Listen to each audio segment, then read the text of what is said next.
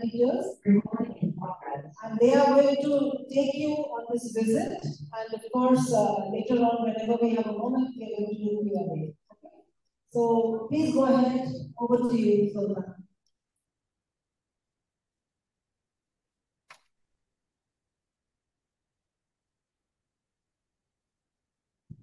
Hello, everybody. Good morning from Sun. Hello, Ashok. Hello, Archie. Can you hear us? Hello?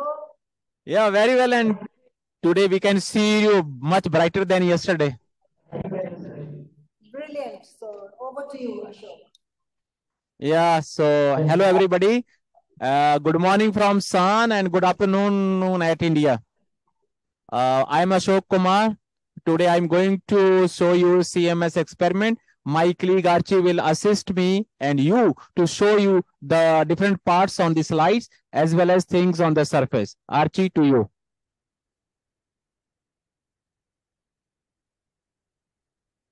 Okay, so I start from here a little bit introduction, and in the meanwhile, Ashok and Noemi will go downstairs and will show you the experiment. So what we are doing here, so we have this tunnel, as you can see on the screen. Okay.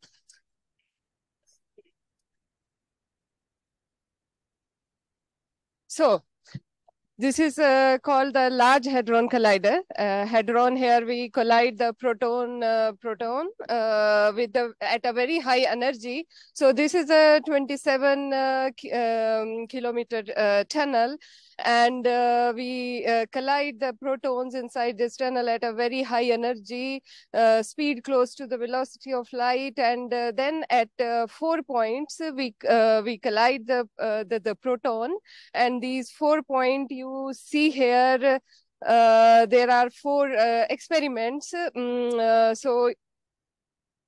So you see here, here is our experiment, which is the CMS, and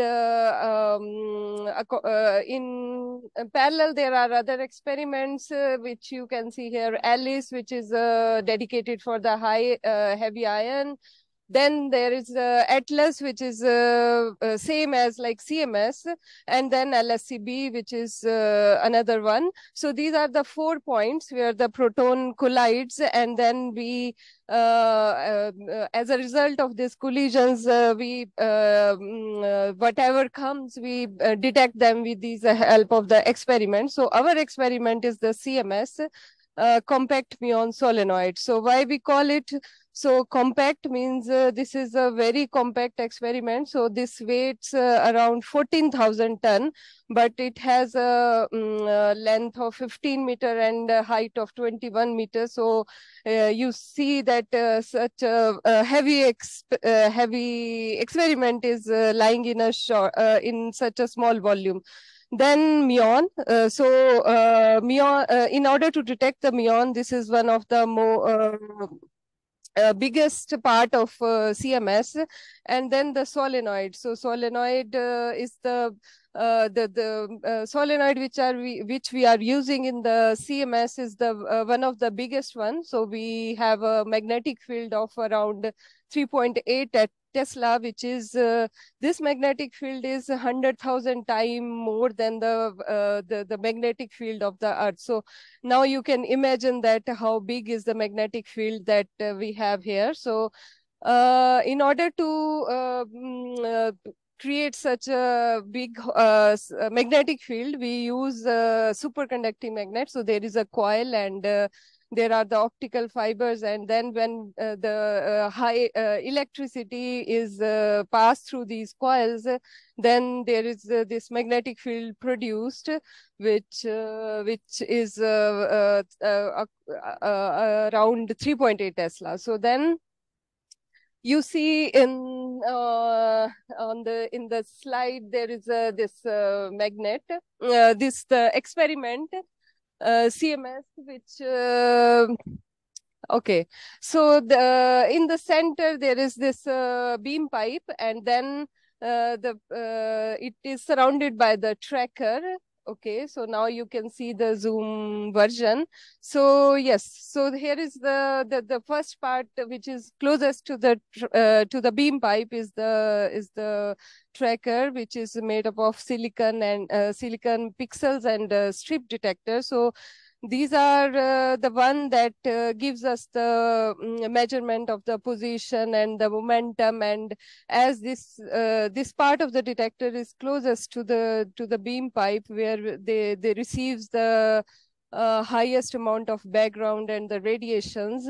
So yes, then outside this tracker there are calorimeters. So what the calorimeters do, they use them to measure the energy. So there are two type of calorimeters, the electromagnetic calorimeters and then the HCal, the hadron calorimeter. So why we have these two type of calorimeters? So in the electromagnetic calorimeters, we used it to measure the energy of the electrons and photons, and in the hadron calorimeters, we use it to measure the energy of the photons and the pions, kaons, and the hadrons. Then all these three, the HCal, electron calorimeter, positron electromagnetic calorimeter, and the tracker, these are situated inside the superconducting solenoid. And then as you can see here, so all these detectors are inside the magnet, and then outside there is a return yoke. So the purpose for this return yoke is to contain the magnetic field, because in the coil we generate this magnetic field, then we have to direct and contain this magnetic field inside. So here you can see in the red color, this is the return yoke, which is the heaviest part of the CMS experiment. And inside this return yoke, we have also the muon detectors, because muons are the particles which are which travel a long distance, and that's why they are okay. So then Ashok is here, and then we go to them. So you remember the cylindrical onion example I gave you? So these are all the pieces of the cylindrical onion. And now Ashok has actually gone down. Has he already gone down, Archie? Has he taken the lift? He's down, right? Yes, he's in the cavern. He's in the cavern. Oh, you didn't show us the lift. That was a nice tour. Okay, so there is my colleague who has already. You've seen the film Angels and Demons? Right? So you remember the special access, and then you go inside. So that's what he's been doing, or probably already done. Over to you, Ashok. Ashok, you hear me? Ashok, you hear me?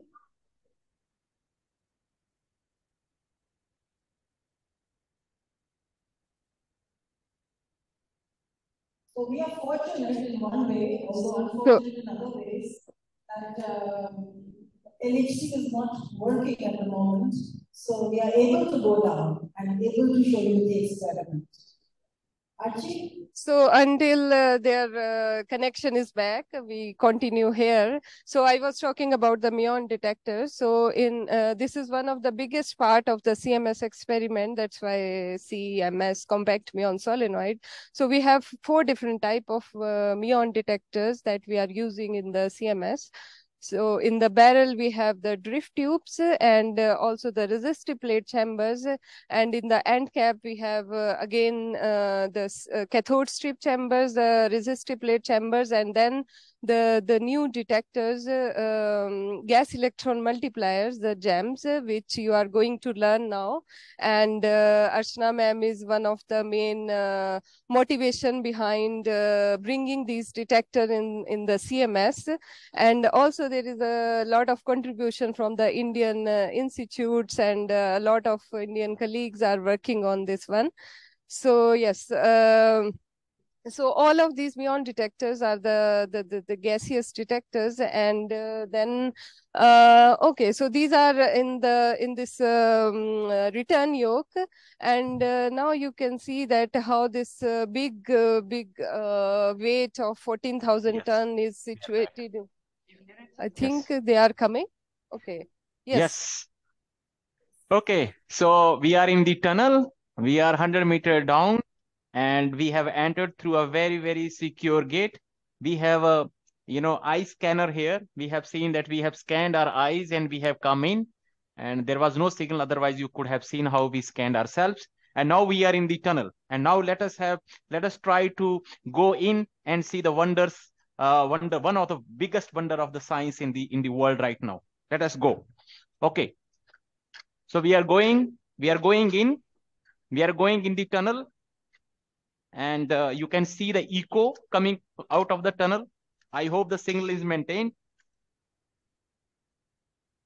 We are going in.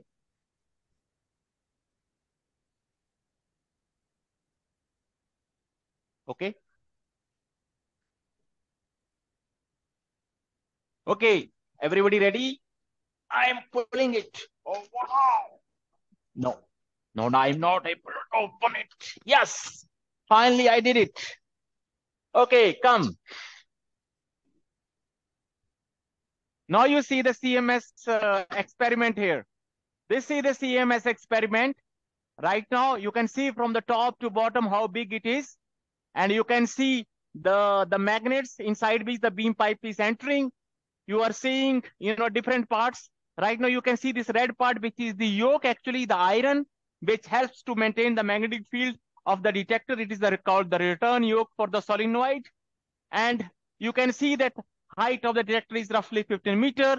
The length we will see is roughly 22, 23 meter. And you can see, there is a big industry-like atmosphere here where experiment is being maintained by powering different detectors, by cooling the parts of the detector, by water cooling or CO2 cooling, or we have the gas going inside the detector for, there are gaseous counters which are helping us to detect muons. So this is the biggest part you are seeing right now. And then we will go through slowly through inside, whatever part we can see on the balconies or on the surface.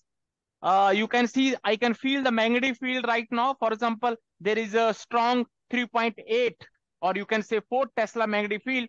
Outside the experiment, we have only few milliteslas, but in these few milliteslas also you can see, this is just hanging here. Okay. Just hanging like this. You can see the deviation.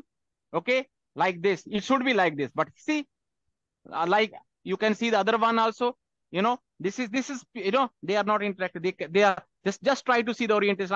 I'm not doing anything, in the magnetic field lines, if it is facing north or south, they are being repelled actually. So this magnetic field, this residual magnetic field is coming from the 4 Tesla magnetic field of the detector. Now we go slowly. If you see the blurred image, this means the magnetic field is, trying to distort the magnetic field effect of the devices inside the laptop. Inside the camera and other stuff. So this means the magnetic field is distorting. There is no, loss of signal or anything. It is the magnetic field which is doing the effect on the electronics component because it has the signal. It has the electric signals which can be modified in the presence of the electromagnetic field. So let us see. We are underneath right now. I don't know how far we can go, but let us try to see. You can see the dimensions. You can compare. I am roughly 5 feet 6 inch. You can see the dimensions of the experiment. You can see the dimensions of the big experiment, how big it is. And each part, CMS experiment is being devised by, 2,000 scientists, 1,000 engineers, and roughly, 1,000 PhDs has been given. So how many people has been involved in this, in the making of many parts of the detector? Archana Sharma herself has worked for so long in devising different parts of the detector. There are different people who has, for the years actually has designed, has been working, has been making it operational to, detecting the Higgs-like new particles in this experiment. So this is the real dimensions of the experiment actually. Now you can see we are going underneath the experiment. You can see me from far because in the presence of the magnetic field, roughly 500 millitesla, the signal may be modified. The camera may give you a blurred images. But you can see from the bottom also, there are different powering services. There are cooling services which are going, you can see the cooling system, the cooling services which are trying to cool the different electronic components of the detector. There are some gases as well which are coming to the different gases detectors. You can see high voltage powering cables. These are powering cables which are being of the detectors which are being designed and installed by Archana herself. These are powering cables, very thick ones, and also these are right now carrying roughly up to 4 kilovolts of high voltage, which is being given to the detector elements. So these are the powering cables. All these cables you can see, like the veins, like the arteries in the body, they are serving, to make the detector operational. And so this routing schema is being designed in AutoCAD files to make it worth commissioned, worth operational, and in a sense that all the you can see the density of this going into the top or bottom or inside the detector. So this has to be designed in AutoCAD software in a way that we accommodate them in a dense way, in a scientific way. Okay, now you see, I don't know if they are able to see non-blurred images. You can see the foot of the experiment, even if you see the blurred image, this is the effect of the magnetic field. This is the effect of the magnetic field. Okay.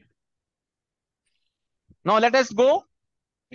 You can see the images, the foot of the detector. There are different wheels of the detector which are being combined to make it, a big commutative detector. This is the other side of the detector. So we have walked through the bottom surface, roughly 22, 23 meters. Now you see the other side of the detector. Detector is being closed right now. If you want to see it open, it is only available between December to February. If some of you are lucky enough and coming to CERN, they can see some parts of the open detector as well. Right now, you can see the side balconies where powering and cooling and gas controls are being designed. You can see these copper cables, copper pipes. These are cooling and gas lines to the detector. You can see at the bottom different fibers coming out of the signaling cables. So these fibers are going to the backend. Backend means the computer and the trigger part of the detector. You will see details in Archana's slides today. Now you can see that how the beam pipe is coming. So LSC is 27 kilometers, and we are reaching here in the CMS, which is called 0.5. So we are reaching here. So you have seen the one side here and another side we have seen in the first part of the cavern. So you are reaching here and you are colliding at the center, the proton and proton at 13.6 TeV.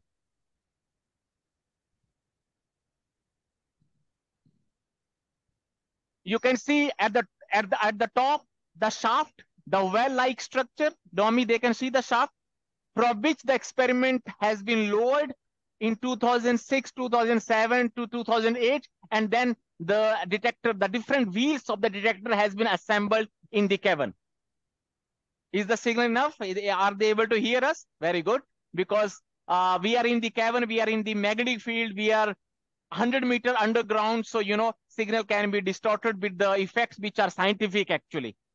So you can see the big surface here. You can see when we move different parts of the detector, we take out this iron plates and we move the different wheels to the sides. We open the detector and work to install detector or maintain different parts of the detector. So you see, we can take out these plates and move the detector like this. You can see at the foot, the supports to the different wheels of the detector, the iron supports.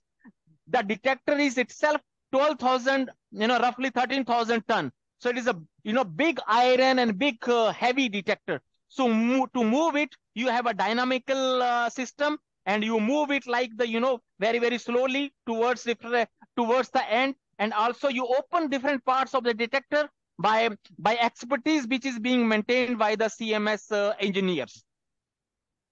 Okay, anything here we can show, or is there any more curiosity? Because then we will go to the surface and we will show you from the surface how our shifters are controlling the different running conditions of the experiment. Over to you, Archie. Wonderful. Ashok, really wonderful. I mean, we have really enjoyed this visit to the cavern. Now you will go to the control room, I understand. And Archie is standing on the plug. She wants to explain to us now how this plug is used, because Archie is on the surface 100 meters above and Ashok is 100 meters down. What connects these two and how did we build CMS? Archie? So on this surface where I'm standing, so we saw from the cavern, then there is a well-like structure which we have called shaft. So what happened when the CMS was constructed in 2006 or 2007? So it was. The microphone close to your mouth, Archie. So it's fine. Okay, so it was constructed into 15 slices. So they have decided to construct these slices or the parts of the detector on the surface because it was easy. And then what you are seeing here in the surface where I'm standing, so this was open. It's a little bit better. Yeah, go ahead. Okay, so this was open. This is called the shaft, and this they have used to lower down the detector in these 15 slices down in the cavern, and then they have joined these slices together to make the detector. So whenever there are the periods when we have to, no beam, we are not taking any data, and the different detectors, they need different kind of maintenance, then we can open these detectors, open these slices, and then we perform these intervention. And yes, so another reason for constructed this detector like this was it was easy to do such kind of construction on the surface because of the services available. So you can see on the camera that Ashok is going upstairs. So here is the lift, and here you can see they are at -3. Now you can see his ascent, in the lift. You can see the depth of the cavern, and now they are going upstairs. So I think we are going to lose the signal. Okay, so yeah, so we continue here. So we were talking about the solenoid. This is one of the more the interesting part of the CMS experiment. So why we need such a big solenoid? Why we need such a high magnetic field? Because you know that whenever this collision happened at very high energy, which is now 13.6 TeV.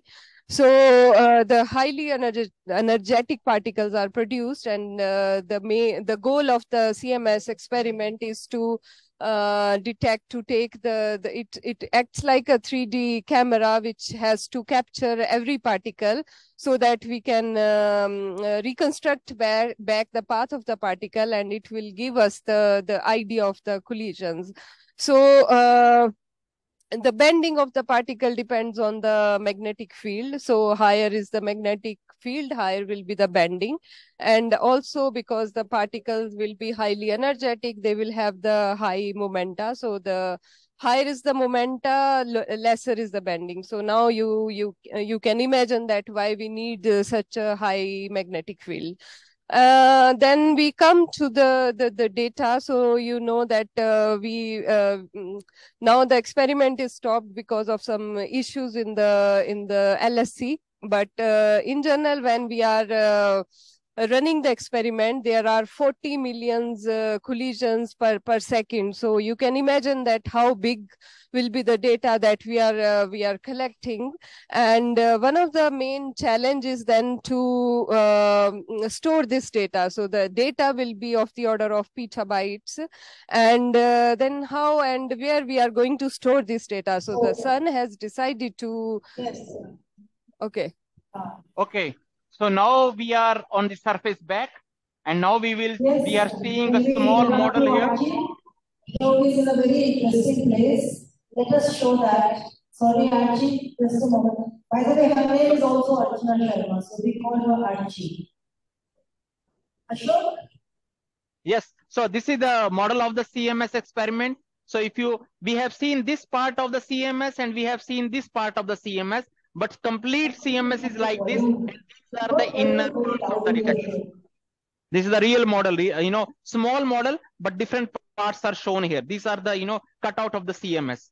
And then you can see the wall of the fame where most of the people are being pictured here. These are being referenced here for, people to see who are the main contributors in the CMS. And now we are going to the control center. Now we are going to the control room.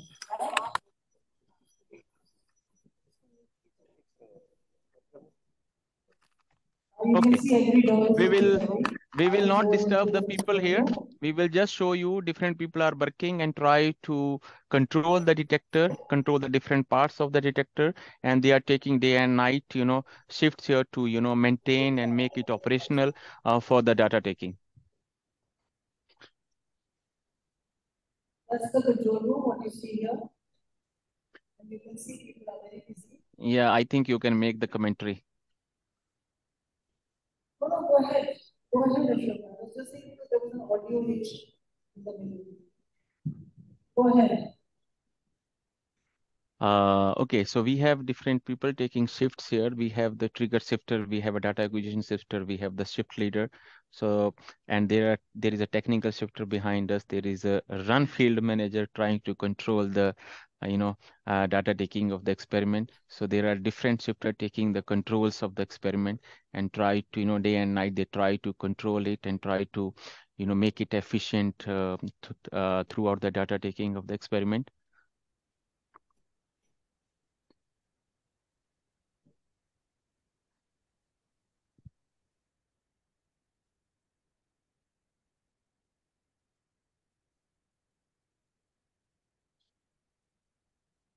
No, right now we can show the magnetic field.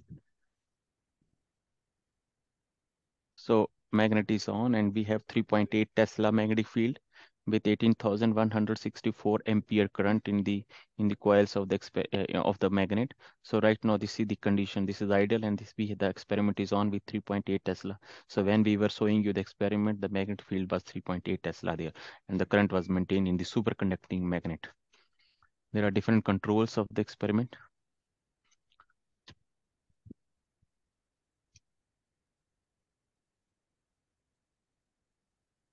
Hello. So here we have subsystems being controlled by subsystem managers. So we have so there are different parts of the detector. So we have subsystems, the tracker, the calorimeter, the muon systems, and right now people are trying to control their own subsystem, trying to maintain the subsystem, and they have high voltage, low voltage, gas or cooling, being monitored here. If there is any issue, we try to go in, try to poke in and try to make the fixes in the experiment. Anything more, Archana, from here?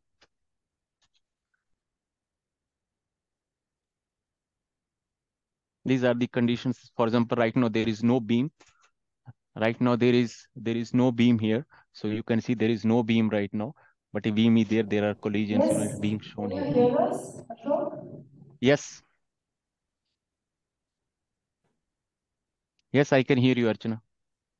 It's giving you a flavor, nevertheless, of what's going on in the control room. People are sitting there, constantly seeing data that's being taken. Is it good data or not? Which is a condition that we need to take data. Running. And Ashok is trying to show us the status of one of the detectors. I wish we could hear him properly, but let's see what we can. You can see there is the gym running. Yeah. So I'm happy. Yes, gem is running. Okay, over to you, Archie. Right, Ashok, thank you.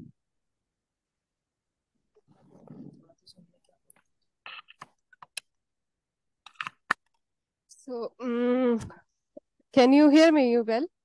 Okay. So now, as I said that. Yes. So as I said that we were talking about the data, that how much data that we collect per year, then the challenge is then how to store such a big amount of data. So we have the Sun has created the different centers. So these are called the tier centers. So the first one, the lowest level is called the tier 0, which is at the Sun. So all the data, all the raw data, without any polishing, without applying any cuts, they are stored at Sun, and they make a copy of this data. And then this data is sent to the other centers, which are called the tier 1 centers. And there are 7 tier 1 centers around this world, and the raw data is then sent to the Ashok is trying to show you something. Ashok, can you hear me? I can hear you very well. So now you can see some of the parts which are being installed in 2008 and 9. You can see one of the petal here. So you can see different silicon sensors. These are the real silicon sensors. You can see the shiny surface because they are made up of silica. Silica is being seen on the beaches at the shining spots. So these are the silicon sensors. And what is there inside the silicon sensors? I can show you in the because you have to use the microscope to zoom the image. Now there is a microscope which is seeing the sensor, and now you can see what is there in the sensors. You have a small pixel sensors, and these pixel sensors are being bonded with the electronics, and the electronics take the readout of the signal being induced by the ionizing particles. So right now you can see the real pixel detectors, which will be in some discussions of the slides. So these are the real sensors which are being installed in the CMS way back 20 years ago. Thank you very much from here. Archie, Yeah, now over to you, Archie and Archana. Thank you so much. Yes, thank you, and really appreciate the intervention. It was wonderful. Sabko acha laga na jaakar wahan. Thank you, Archie. Sorry, we have a very tight schedule and we are running late, so we need to now take leave from you. Ashok, Naomi, Zoltan, Archie, thank you so much. Once again, big hand for them. Thank you. Bye-bye. Bye-bye.